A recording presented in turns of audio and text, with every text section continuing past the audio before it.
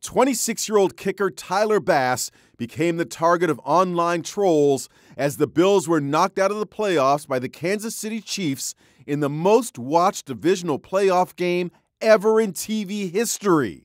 What followed was a wave of crude and cruel comments, even death threats. It made our supporters and volunteers very upset because Tyler Bass is our hero. Kimberly LaRussa is with a Buffalo-based cat shelter, the 10 Lives Club, and they're seeing a huge surge of donations by people supporting Bass.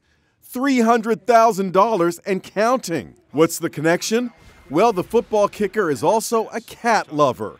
He recently appeared in a campaign against animal cruelty, holding a cat from the shelter. When you walk into our shelter doors, the first picture you see is of Tyler with our rescue cat. Donations are pouring in the twos in recognition of Tyler's number 2. People are donating anywhere from $22 to $2,222. So it's just been incredible. A lot of the donors are fans of Taylor Swift.